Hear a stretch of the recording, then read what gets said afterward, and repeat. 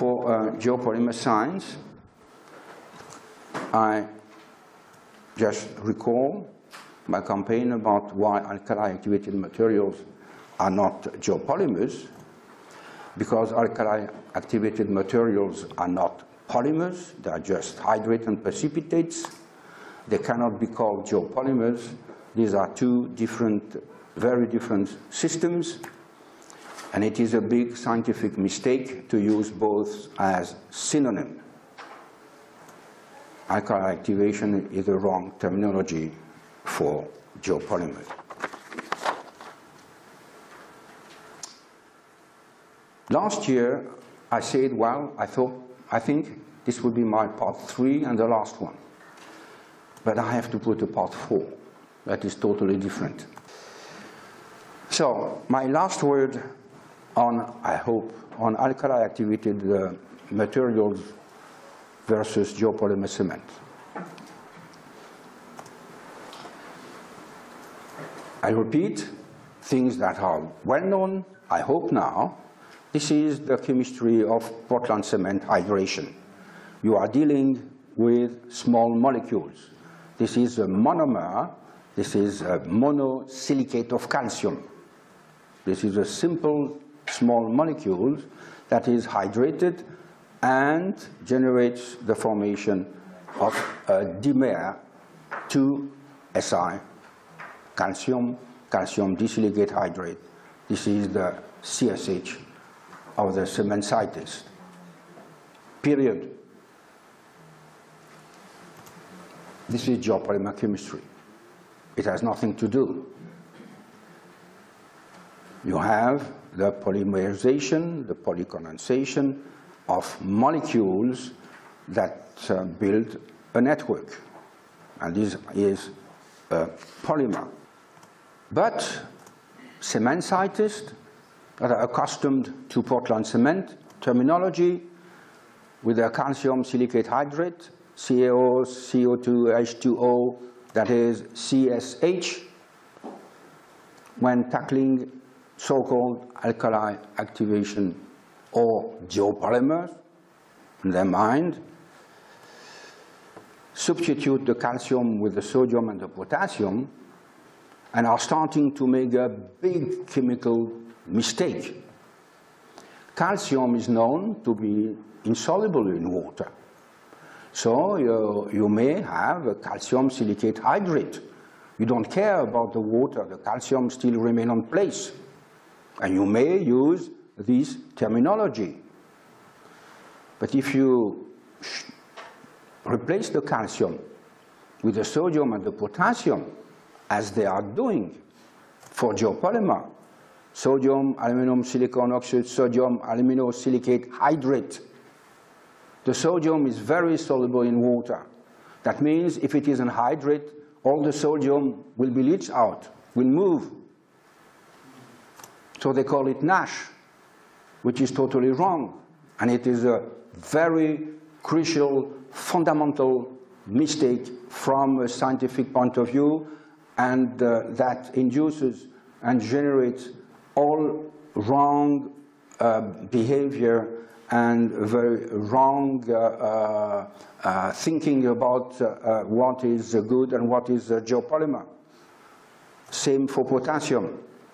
Potassium in an hydrate will practically immediately migrate, be leached out. So all this terminology that you'll find in papers, essentially those written and published by a well-known journal called Cement and Concrete Research, where you have all geopolymer NASH cash, are totally wrong and inducing wrong information to the community who want to develop something. So according to alkali-activated materials cement scientists, geopolymer is a type of alkali aluminohydrate, NASH, cash, nothing else. It is wrong. Geopolymer results from polycondensations of well-defined monomers, like this one, SiL 3-1. This is the polysilate disiloxo cycle that polycondense and build the first ribbon oligomer. It is a small molecule that will, can be called cash. You have the potassium, you have the oxidrils, and you have some water, and you have the KOH. So it is the calcium aluminosilicate hydrate. But it is the first step of geopolymerization. It is not the end result, because it continues to build the three-dimensional network.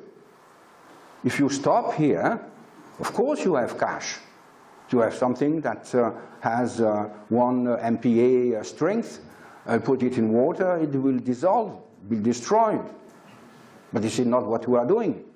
We continue polymerization, and we create a three-dimensional network.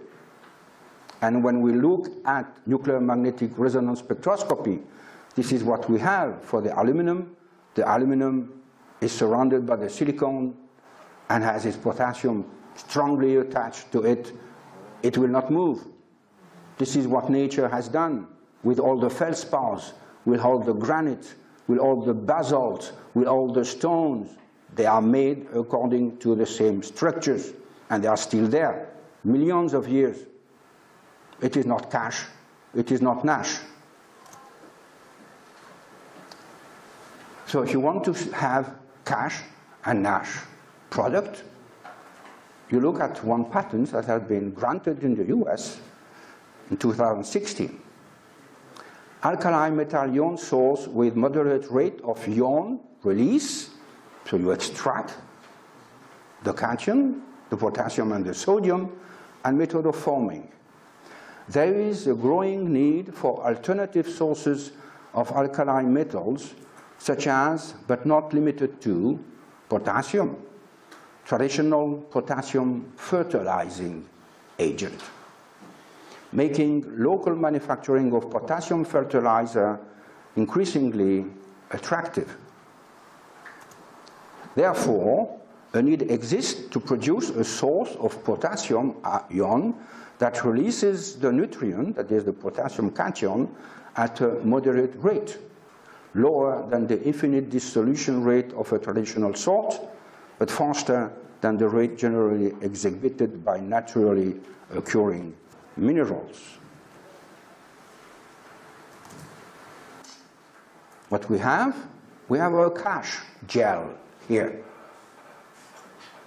They are producing, manufacturing a cash gel, but this is their target to get, and their claim, the method wherein the weight percent of cash gel of the alkali metal ion source is between about 10% and about 100%. For what purpose? To make a fertilizer, to have the potassium cation coming out in earth with water. This is logical to have this type of terminology.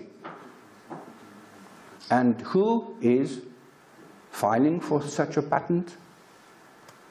Massachusetts Institute of Technology, MIT. So MIT is not claiming that cash is geopolymer. MIT is working on cash as a fertilizer. Do you understand? This is the reality. This is NASH, sodium aluminosilicate hydrate alkali-activated materials, with all blooming, all the sodium coming out. This is a wrong mix. This is geopolymer ceramic. This is geopolymer concrete. This is slag fly ash based geopolymer concrete.